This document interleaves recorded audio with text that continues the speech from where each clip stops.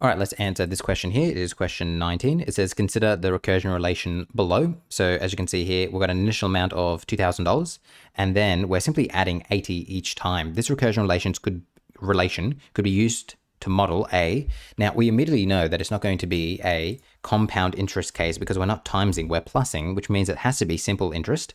So now the case is, all right, is it a simple interest investment of 2,000 with an annual interest rate of 4%? Remember, the way that simple interest works is that you're simply earning a percentage of that initial amount. So in this case, to figure out what we need to figure out is what is 80 as a percentage of 2,000. So we're simply going to do the following. We're going to go, all right, 80 on 2,000, what is that? So if I come over here and go 80 on 2,000, that's going to give me 1 on 25. And then if I just come up here and hit Control Enter, it's going to give me 0.04. So in other words, it is going to be 4%. So to really think this through, if let's just say you sat a math test and it was out of 2,000 marks, which would be an insane math test, and you only scored 80 of those marks, you would have scored 4%.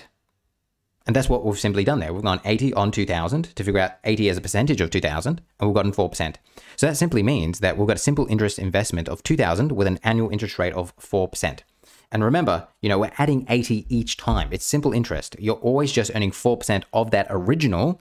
This isn't compounding because remember, compounding, you're always taking the interest of that previous amount.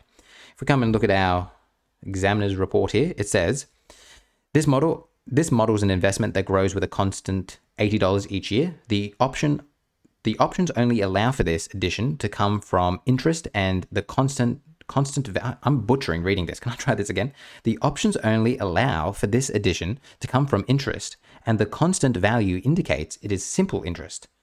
Is that worded very poorly, or is it just me unable to read? The rate of the interest per annum is given by 80 on 2,000 is equal to 0.04, which is 4%. All right, that's how you do it. Hopefully my inability to read was tolerable.